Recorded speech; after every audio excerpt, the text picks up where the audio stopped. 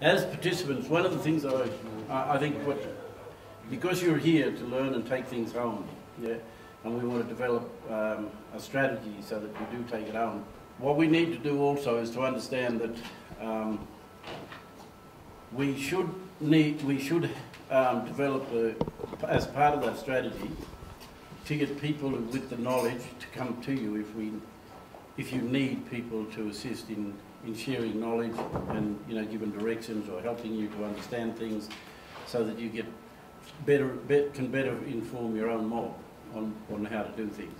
Because it may be that we're lacking, and we do know in our communities we lack a lot of expertise, and our people need that reassurance. And my experience of the past has always been that I can stand up there as an expert, that recognised by whitefellas, as you as an expert, but then when you get amongst your own kind, our own mob, you can say something and tell them all about all the realities, but then when a white fella come and say the same thing, they'll sit down and say, "You know what he's talking about, that fella," So our own mob find it very difficult to accept the knowledge of our own mob, because we don't belong to that world. This is part of this psychosis, I suppose you can say, that's been thrust into our minds, where our people are not confident with our own judgments and our own mob, and so they need that reinforcement. And I think that's a clear representation of the fact that the dominant society's power and influence over our people still need them to reassure them of those rights. And that's one of the biggest concerns we have in taking things forward in our own communities. And so we have to make sure now that we go back home, and we got a psychotherapist here amongst us who understands it all. Not only is he an international lawyer, but he's also has a very well educated understanding of psychology. And Gary, this is something that this is one of the small things in our communities that I think it's one of the key elements that sort of resist people's confidence in their own community to rise up against the system, and that is that they have this attitude, a lot of our people, because they've been drummed in for years and years and years about the power of the British and the rulers. They want them to tell them they have a right to do the things that they want to do. My father told me before he died at 103 that people won't rise up even if they're starving to death in the streets. Right. Isn't that interesting? They have to have leadership or nothing will happen. Yeah. You were going to say something. I can see your head working. But this is true. Our people will die before they ask for help. Yeah, because Gary, could you put that down as being something that's innate in human nature, that they suppress themselves because they feel ashamed?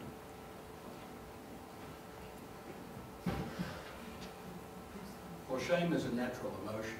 Yeah. I'm supervising a PhD thesis by somebody in Malaysia at the moment on the relationship between shame and guilt. Right, yeah. And shame, it appears, is natural in people. Yes, it is, yeah. But leaders tend to make it worse. Okay. They tend to make people more ashamed by accentuating. Yeah. But they are not ashamed about what they do. No, they think that that's their duty, Yeah. to tell them the right way to do things by shaming them. And we're getting through the research at the moment in Malaysia by developing a method of narrative analysis to understand psychoanalytically what the shamers are doing and why they're doing it. Yeah. We should have that in another year. It's a very You know, I've been in a lot of meetings amongst my own mob out there, and I've heard them talk outside and at the fire and over the dinner table, you know, inside the homes. And we get into a meeting, and then I say, "Dear, go and say that now. What do you want to say?" And the first thing they say, "Nah, shame." And they say they resist that, to take that stand or express their feelings about an issue, because they don't know what will come back at them. And that's the fear of being shamed in a group situation. You know, I went into a coffee shop in Harden, New South Wales a couple of weeks ago when I was driving to Cootamundra.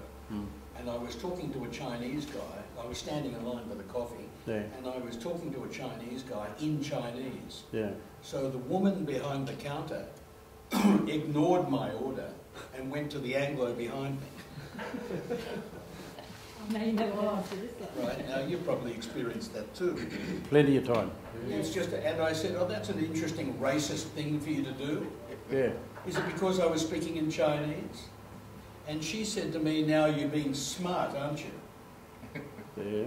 And I said, "Well, I have a PhD in law, so the answer to your question is yes, and I still think you're a racist." What'd she say to that? She conferred with the woman with whom she'd been doing business with instead of me, and they both said, "Oh, no, it's not racism, definitely not, oh, no. It's just business. Yeah, that's right. That's right.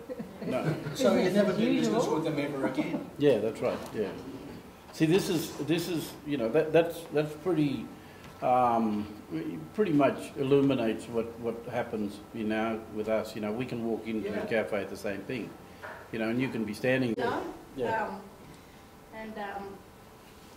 Going back to that your talk, I'm the only Indigenous worker in my organisation, and we work in Cape York. Anyway, we flew up to Weipa, and all my colleagues are white. Anyway, we've all checked in together, and it's happened a few times. And anyway, you could tell all the white ones were all at the front of the plane, and there was 2 seats. There was 4 seats at the back, and that's where us 4 black ones at the back of the. In the back. Right at the back. Aren't they something? Yeah, it's just. You know, I've seen it happen with him too. Do you know who he is? He's from Romania. He has an undergraduate degree in metallurgical engineering. He has a UTS research degree in management and just finished his PhD in social entrepreneurship. And his English isn't perfect, and they, for the life of them, can't see who he is. He's completely invisible to them. I know the feeling. I know it. Yeah. And compared to them, and I'm sorry, they're idiots, compared to them, he's a giant. Well, And they're completely blind. It's just nothing there. I can't really say exactly like that. Well, yes, I do feel like that. But well, you have to have a little bit broader view of this, or at least myself, I can see it in a little bit broader way. Competition for jobs and competition for survival in Australia, it is really very hard. And in these conditions, everybody, and especially the Anglo-Saxons, they protect their positions. Yeah. And no matter who you are, if you are not an Anglo-Saxon, you automatically, they build a fence between you and them. And to get in, you have to be a bloody lucky guy. You have to know somebody there, and other ways you can't get through. You can't get through at all. That's right, and this is why in Australia they have this program, like one of the programs of this so-called prioritising positions now for Aboriginal people, so that it becomes somewhat an aggressive approach to private enterprise and to the public sector to engage Aboriginal people, because they need to have them seen to be accepted in that society. But they have to make special measure actions from the Commonwealth Government to make this as a policy in the public sector workforce. And that's the only way Aboriginal people can ever get into those positions. When I was a lecturer, and I'm just dragging this conversation on because I'm expecting some more people there to come in the door.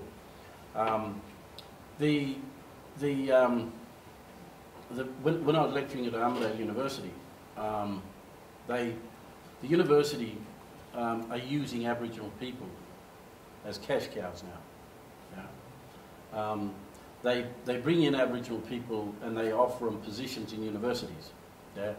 And they do these Aboriginal studies courses. Yeah? And they're Aboriginal specific.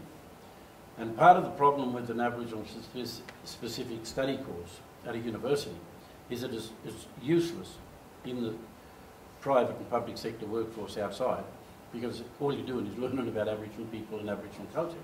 You shouldn't have to go to bloody university as an Aboriginal person to get a degree in Aboriginal studies, for God's sake. You know, it just makes no sense. And they asked me to teach in one of these Aboriginal programs in Armidale when I got engaged at the University of New England as a senior lecturer. And then they asked me to, you know, lecture to what they call the associate diploma people, and this was a 3-year program, by the way, 3-year program, and it was an entry method. It was a method of creating an entry for them to go into degree courses in the university. And this was a university-sponsored program. And per person, it was to the university, it was $9,900 per person to do an associate diploma in Aboriginal studies. And they asked me to, anyway, I was lecturing, and then I said a number of things, and out of the 9, I failed 6 of them. And in their court paperwork. And then when I failed them, they went to the dean, and the dean came to me and said, "You can't fail them." I said, "Yes, I can." "Of course I can." I said, "If I don't think they can do the job, well then we need to, I can fail them, we'll get some good people." So I just simply said then, "Why don't we fail people?" And they said, "Because it's not a good look for the university." And the people went back, took their subject matters back and said, the dean said, "Can you review it again?" I said, "If you want to pass them, you do it under your signature, not under mine." Because what they were doing was setting Aboriginal people up to fail. Yeah? Because they got this university thing and they've given them approval and said, okay, yes, they can do this and do that, and that they're able to succeed. My problem was that those people are going to go out there and say, "Look, I've got an associate diploma in Aboriginal studies, I go into an Aboriginal organisation or apply for a position to do business," and the problem that we have then is that they're not able to do the work. Okay? And so then the program that they're running then collapses, it falls down, and then the government withdraws those services in those Aboriginal communities, or they lose their job. And unfortunately, this is how a lot of things have collapsed. And so those universities, they're using Aboriginal people as a cash cow. It's just a money-making venture. That's all it is. And in business, if you look at the business sector on the stock exchange, or you compare stock exchange and you compare the greatest earning organisations in this country in terms of business, the second biggest earner of money in this country is education. Universities make more money than a lot of the big private businesses. Their profits are enormously high. And so universities in Australia are a money-making cash cow, and it's a massive industry. And it's a rogue industry, I might add. Okay, we've got some people back now, so what we need to do, yesterday I gave you some homework to do. I want you to keep those names with you, yeah, that you've come up with. And the reason I say keep them with you is because all I want to do now is just finish off on this discussion. And like, this is a brilliant formula, or even, you know, Einstein wouldn't be able to get, you know, the theory of relativity from this. But for us, we can, yeah? And this theory of relativity here is about our lives. Okay? Now, so when we looked at this, what I didn't tell you yesterday was that when I came back from the United States in '73, towards the end of 1973, I was taken in, put back into the Department of Aboriginal Affairs. And then the Charles Perkins and Barry Dexter, who've now passed on, the head of the department at the time, they then said to me, we're going to make you a secretary, an assistant secretary to the department, and we're going to create a new division within the department for you to head. And that division is going to be called the Aboriginal Development, Community Development Division. And my job was basically to go out into the communities all over Australia. And my job was to say to the people, we're going to develop the community and we're going to pour money into this community to make these developments happen. Whether they be housing companies, whether they be enterprise development, whether they be medical services or whatever the case may be. So I'm in the office with Charles Perkins, can I go, Charlie? And then I'm also there with Tigger Dixon, Philip Hall, a bloke called Bob Morgan, who is the head of the Aboriginal National Education Consultative Committee at the time. And of course, they said to me, well, this is good, congratulations, you're going to become an assistant secretary to the department. And I thought, oh, this is wonderful. And then Charlie said, but there is one condition. And the condition is that when you go around to all the towns throughout Australia and the Aboriginal communities throughout Australia, he said, what we're going to do is give you a list of Aboriginal people in those towns. And you're going to go to those Aboriginal people in those towns and you'll call a meeting, a community meeting, but you're going to work with those people to develop that organisation. So in other words, the government had already identified in every Aboriginal community in this country who they wanted to run that community. They'd already made that decision. And they wanted me to go out and incorporate those people in those communities. Then they would pour all the money into those communities through those people. And of course my reaction was, not with me, that won't happen. I said, they said, well, you tell us how you would do it. I said, I would go in and find out all the different community leaders within that one community. I said, let me take you, say, to my own town. My dad's people are. There's 5 communities in one town amongst 1,800 people at that time.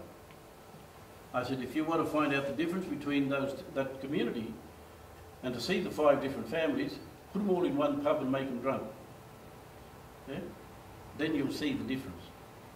Then you'll see who's the proper leader in there, yeah? Because they'll kill each other.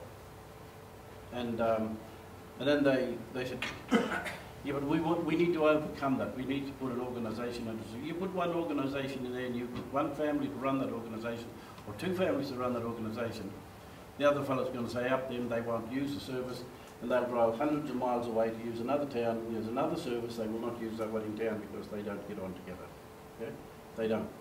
And so the reality, and I said to them, the reality is, you do that, you're going to cause a disaster. Yeah? Now, that was 1970. That was February of 1974. Now, the reason I asked you yesterday to write down a list of names of people who are controlling you in your community, and if you showed me who those people are, I'll bet you I can associate every one of those families or people with what they told me to do in 1974. And that I bet you they're still running those organisations. Yeah? So, what we've got, and what we talked about yesterday, is how the government have manipulated a situation where they control us big time, and we don't even know how they're controlling us. Yeah. Right out in our own communities, right under our own noses. We still don't know. And we still have the same fights where we don't like them more because they're running this organisation and they're running us down, and they're the only ones getting the money all the time, and the rest of the people miss out. Yeah? Now, so this is the barrier that we have in our own communities. This is why there's complete breakdown and dysfunction in our communities. And then when you trace those people back who've been running those organisations and keep getting the money coming through to them, no matter how much criminal activity and how much misappropriation or directing monies go somewhere else, not one of those persons have ever been prosecuted for what they've done wrong. Okay? So then when we start looking at all those people, you can trace them right back to these people here. You can make the connections very easily. And so it's through this mechanism that they set up back in the 70s at government level, both with Labor as well as the Liberal National Party coalition government. They have, those two political parties have one agenda, and that is never for us to be Aborigines anymore. Okay? John Howard started the process when he changed it from Aboriginal to Indigenous. Yeah, because when you look at the word Indigenous, Indigenous is a person who's born of the land. That means Pauline Hanson is Indigenous to Australia, if she's born in this country. Right? So, the word Indigenous is an assimilation tool to take away our independent identities. And so what we're doing now, through this process of pushing the boundaries of sovereignty, this is where this is the only way we're going to win if we really want to be who we are and maintain our own identity. So for those of you who've got your list and names, I'd really like to have a look at them later on because I want to connect them to these people and to see if they are still running the show at a very senior high level. Okay, what I'm going to do now is I'm just going to run through something here for the next half hour with you, and then we have a Q&A. We'll have a cup of tea, and while we're having a cup of tea, you can ask questions about it. So I'm going to present this because it's a guide. It's a guide that I've used, and a tool that I'm using to educate our people about the power that we have and how we can use that power. And I think we need to take this action. Okay, next one. So, what is in this here presentation? For our presentation is an introduction to the topic, the embassy and the Black Power movement, or it should be the other way, the Black Power movement and the Aboriginal embassy. Mabo and the case of admissions against interest. Admissions against interest, by the way, is just a statement which talks about the fact that when people make an admission about something wrong, then that can be held against them. And it's not in their interest at all, and it's in the interest of the other party that's making assertions against them. Sovereign Union in UN and London, and a little bit more about the Sovereign Union, that's the organisation that we founded. Reparations and governance. So we'll get through that. So this is my mob. Now, my mob, a lot of the people said, you know, you've come up with too much, you know, detail in your flag. This is our flag. This is my nation's flag. And this nation's flag, this here is influenced by, you know, the creation, language, family, country, and ceremonies. Okay? That's our business. And this gives our ceremonial passage, a rite of passage when we do ceremony. And there's a lot of other stuff that goes into the ceremonies. This design is influenced by the way in which we educate our people when we carve the trees, because we have these what they call dendroglyphs in our country, and all our sacred stories are carved in those trees. And so this is influenced by that pattern, and this just represents the story coming into our country. Look out, what happened there? They had us again. Look, they interrupted. Who doing that? I just turned them up. No, just here it did. I don't know. Oh, okay. So anyway, this coming into our country, the knowledge comes into our country and it stays in that country. Knowledge belongs to us. And this is the people, it's a symbol pretty much widely recognised by people all around Australia as being people coming together to learn. Okay. That's my country, that's where my people are. We overlap the state of New South Wales, Queensland, as you can see here, and this is the most famous area of our country, which is where all the black opal is found, and made a lot of white people very, very rich. Okay, sovereignty. Now, sovereignty is the ultimate power, authority and jurisdiction over people and territory. So when you're exercising sovereignty, there is no one else other than you asserting your powers. And where does your powers come from? Your powers come from your own law and culture. Okay? That's you. No one can take that away from you. And I will show you something later on that the High Court said about that. And so when people say, what's sovereignty? It's about you exercising your governance under your law and culture. And no one else has the right to interfere with your decision making. No one else can take that away from you. And that's where you assert your authority over your country, within your land. No one is allowed to.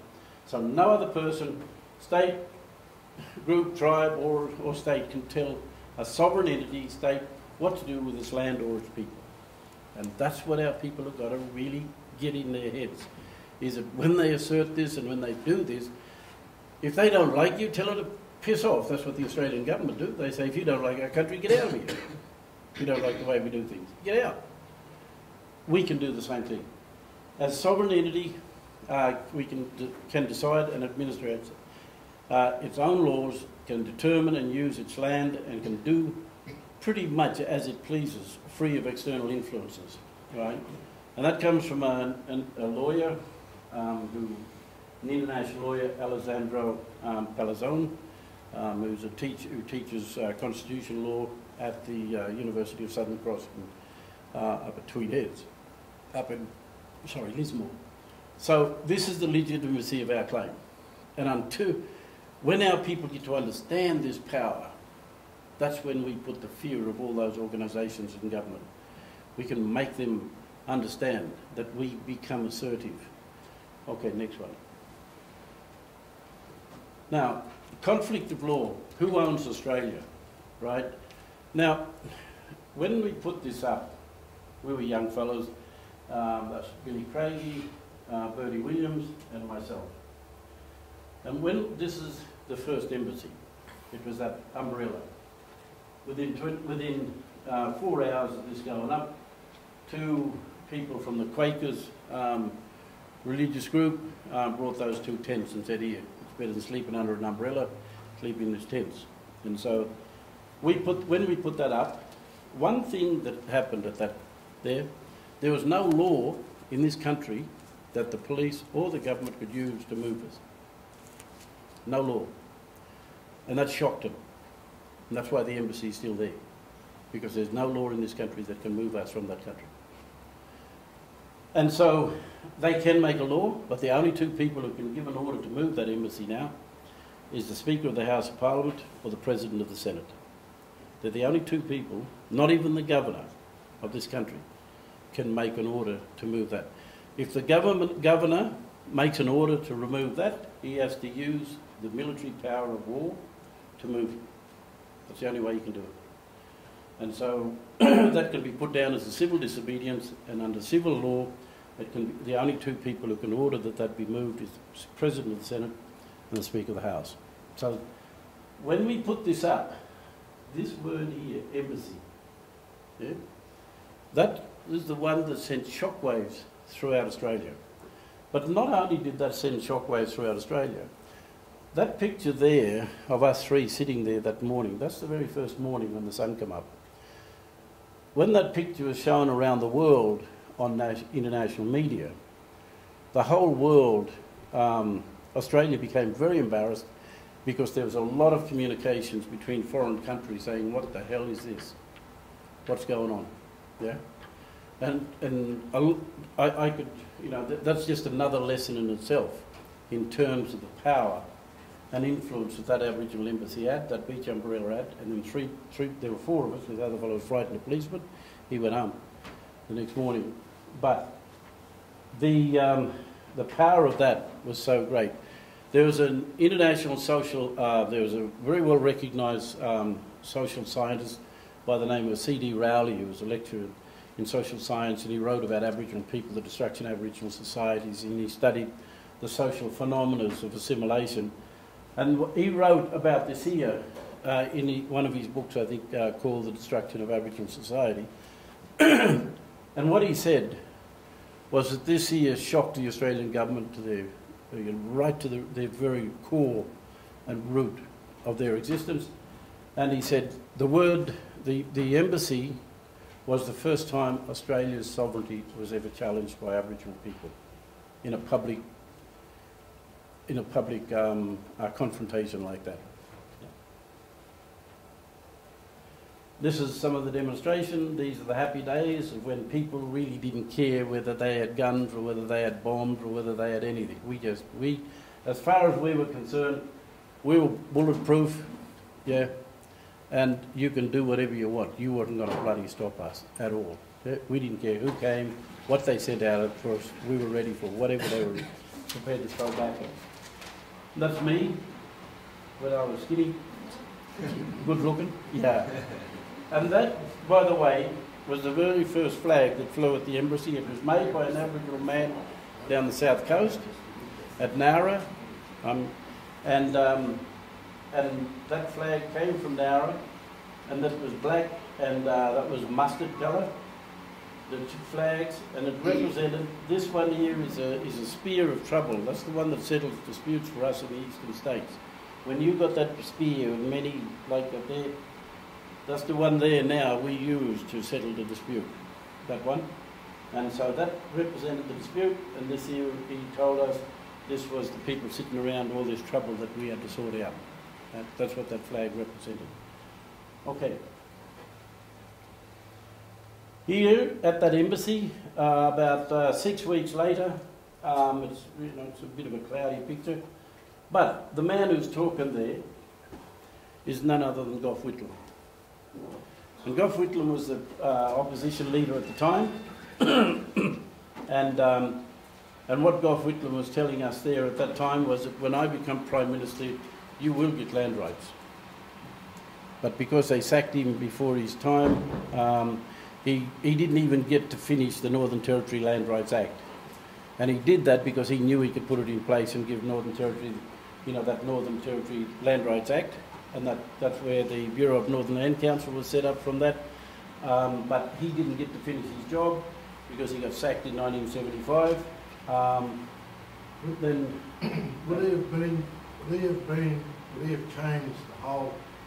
Do you think if he got through, if he got in, would that have been a massive change for Australia? Well, yeah, I told years to come. Yeah, I'm going to show you something. There's going to be another picture here later on of me. But one thing that happened was when he became Prime Minister, he did say to us, he said to us at the embassy, he said, I can't do it overnight, but be patient with me and we will bring the changes and give back to your mob what you need. So he set a path. He made a promise, and he would have lived up to that promise. I wonder where he came from, like as a white man. I wonder how he came. I know that with that mentality. Well, at that time. Yeah, I know that he had a very good conscience about human rights. He was also very disturbed about the way in which Aboriginal people were impacted on by European colonisation. And the thing that hurt him most was the fact that he was a lawyer. He was an international lawyer as well.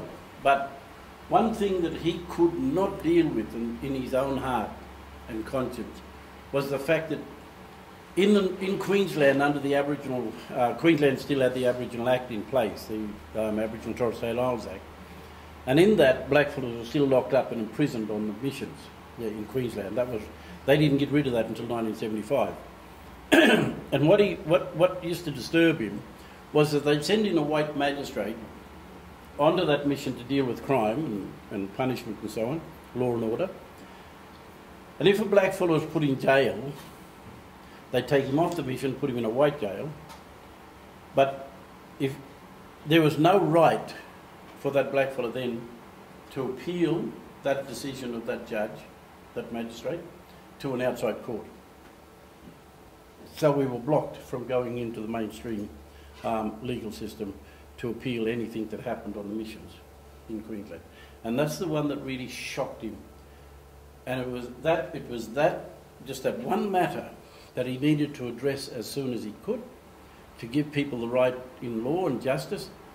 And what he did was that he brought in the Racial Discrimination Act, the RDA, that we have today in 1975.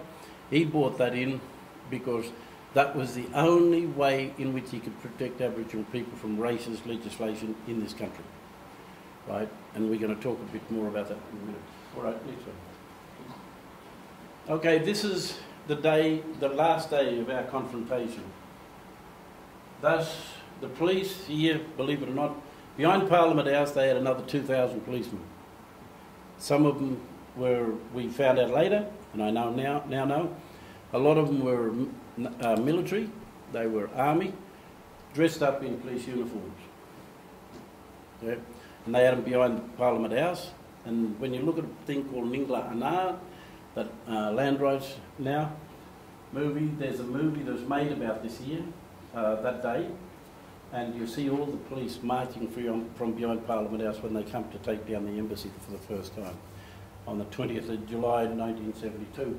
But this is us here, we pulled together, and behind here, if you look behind here where Parliament House is, all private citizens of Canberra, there must have been about at least 5,000 to 10,000. It was just an enormous. You couldn't see any land or any trees or grass or shrubs. There was just so many people there. And the people of Canberra behind here came, they knew this big fight was going to happen. And this was a fight, trust me. You know, there was 36 policemen went to hospital, different things, broken leg, broken arm, broken jaw, broken collarbone. And one blackfellow went to jail with crushed testicles because the policeman kicked him in the middle, in the groin. Yeah. But 37 of us went to jail that day, white and black. But we did more damage to them than they could realise. Yeah. What's the name of the movie? Hey? Ghillar Anar. Sorry? Ghillar Anar. We'll give you that name later. So. All right, next one. And this is me. Yeah. This is the last day when we decided that, okay, we'll make a bloody mockery of this, because we came back another day after that big fight. We came back the very next day. We were all let out of jail after 4 hours. We went back to the university at the ANU over here, and we gathered the forces again, and we came back the next day. But the next day we said, okay, if they're so desperate, let them bloody take the thing.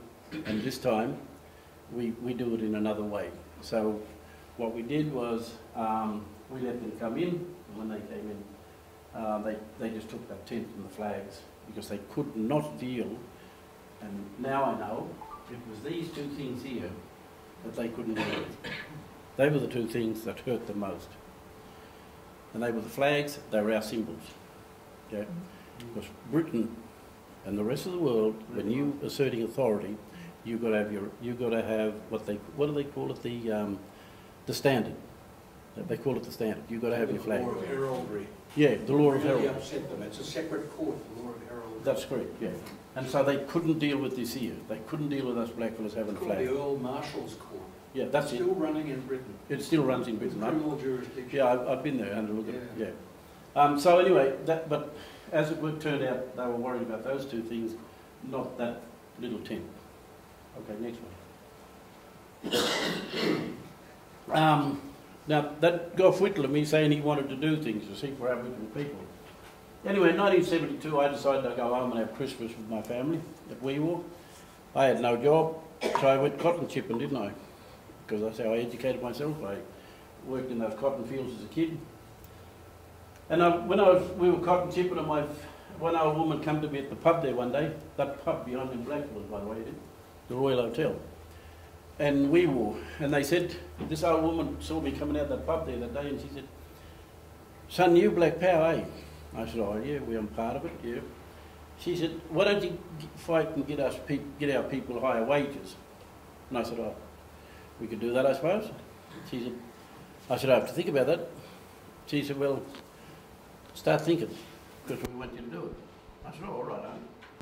So I thought about it, and I then spread word around. There were 8 different Aboriginal groups around along the river and in the town and on the edge of the town, because we all lived out in our camps on the river and under tin shacks and tents and so on.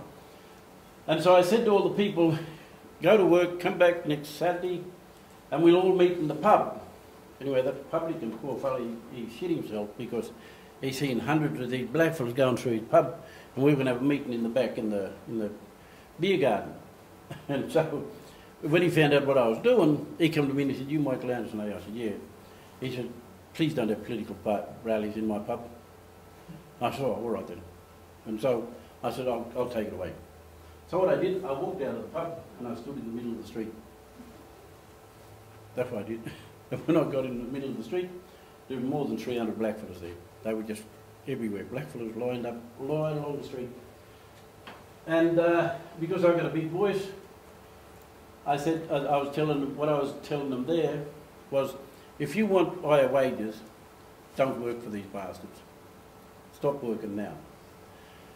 And then they all, after I was talking, I was explaining that this is how the white fellas do it. And then all of a sudden they all, one fella, this fella here, that fella there, you'll see him in the next picture. He said, "We're not members of the trade union." And all I said was, "F the trade unions, we don't need them. They did nothing for us now, we do it our way." And then they said, "All right, you tell us what to do." So they all went back to work. I said, "Go back to work, earn some money, because next Friday, no more work." And then, believe it or not, there were about 600 white people working on the cotton fields, and those white people came to me and said, "Can we join this protest?" And I said, "Not a problem." And the white people stopped work as well. Yeah? So we go to the next one. How much were they being paid, Michael? More than you? They were being paid $1.25 an hour. We were being paid 85 cents an hour. Right. Yeah? And so this is my uncle. He was married to my mother's sister, and that's his brother, and that's his sister, Annie Dot, and this is Uncle Fred Inch. And this is the camp we were living on the riverbank, and there they are gathering at the back here. And the media came out and talked to them about it because they realised I was the Black Power fellow leading this thing. And they asked them and they said, "You know, what do you reckon?" And the old people just simply said, "Well, the only thing we worried about with Black Power is white fellas got power too, but they got the power of the gun." And their concern was white fellas and the farmers stand to lose a lot, and if, you know, they could come and attack us and shoot us.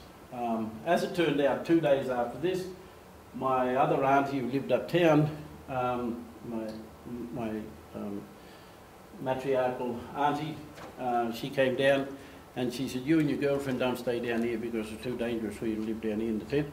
You come up to our place uptown here." And the night I moved up there, that night all these fellows were asleep, about 3 o'clock in the morning. 2 4-wheel drives come past where I was sleeping and pumped shotguns, boom, boom, boom, into the tent where I would have been asleep had I been in the tent the next night after I left. They told me, "Get out of there because it's too dangerous for you." So anyway, and then these fellas here, they panicked a little bit and they all came up there, and then all of a sudden I had blackfellas all sitting in motor cars around the house, you know, during this time, because all them young fellas committed themselves to sleeping in their motor cars just to keep anybody away from me. So it was a pretty powerful time, because, and what it was more than anything was it was a show of force that blackfellas are going to do this.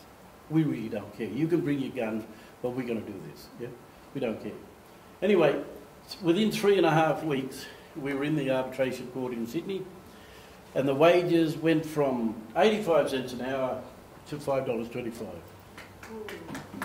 So it was a marvellous exercise. Anyway, after this, Charlie Perkins turned up the day after the court, because we all drove home that night. And we were all celebrating down there. And Charlie Perkins came, and he said, Michael, he said, we got something for you in Sydney, in Canberra. You better come to a meeting. When I came back, I went to Gough Whitlam's office next day, and Gough Whitlam said, well, if you want to do this here, he said, I can't have you walk in the streets of Australia while I'm Prime Minister. I thought, oh shit, I'm in jail straight away. I thought they were going to lock me up and put me away while he was Prime Minister. But it didn't turn out that way. He said, I'm going to send you overseas so you can see what goes on overseas and how liberations really work. And I ended up in Washington, DC, looking at the Black Power movement in Washington, DC, looking at Native Americans and their treaties, and looking at what the government was doing in terms of the riots and the results of the race riots and everything in America. So I could see how they were going to fix it up, how they were attempting to fix it up. So Gough Whitlam facilitated a process of me going out into the world and having a look at how people were freeing themselves from oppression. And I learned a hell of a lot. Next. This is the 40th anniversary. For some, you know, the rage is still inside of us, the fight is still there.